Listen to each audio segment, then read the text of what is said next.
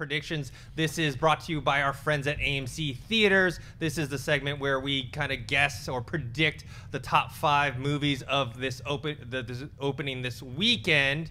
Last week, I think Perry got 5 out of the 5. Yeah, so we said that. Yeah, we said that we were going to do. We're going to start taking records, and we'll predict on Friday, and then we'll announce the winner next Friday. Perry starting out 1-0 here, and because she was I believe 5-5 as Riley told me before. Okay, well, Josh, what's your predictions for this weekend? Well, I think Deadpool's going to stay in the top 5. I think we're going to go. 1 is going to be 10 Cloverfield Lane.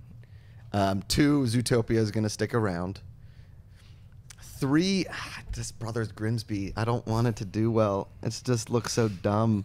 You'd actually really like it. But it's really, yeah, I thought it was okay, but I think you would love it. So it's really stupid. So you'll like it. That's what Christian's saying. But it's a terrible, horrible movie, but you'll like it. Don't worry about it. Do you like dumb comedies? Yes, I love them. See, I know him. He loves dumb comedies. The Let's Be Cops, he gave like 4.5 out of 5 stars. I love Let's Be Cops. I'll watch it anytime. Brothers Grimsby, Deadpool, Whiskey Tango Foxtrot. Okay, I'm gonna go Zootopia #1. I think it's gonna have a lot of return and a lot of. I still haven't seen it. I heard it's really good. You get the kid audience in there. I don't think 10 Cloverfield Lane's gonna do phenomenal business. I think it's gonna do all right. I think honestly, there's gonna be some backlash on that movie when it comes out. You think so? I think so. Having already seen it, and I like the movie. Deadpool, I have at #3. London Has Fallen, I think, will stick around at #4.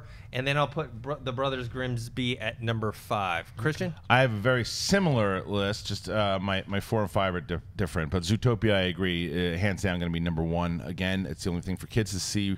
10 Cloverfield Lane, I have at #2. Deadpool at 3. I have Grimsby at 4, and then I have London Has Fallen at the 5 spot. No? Hey guys, if you like this clip, click here to watch the entire episode. Also, make sure you subscribe to our YouTube channel because it'll help you stay up to date with all the stuff we've got going on here at Collider.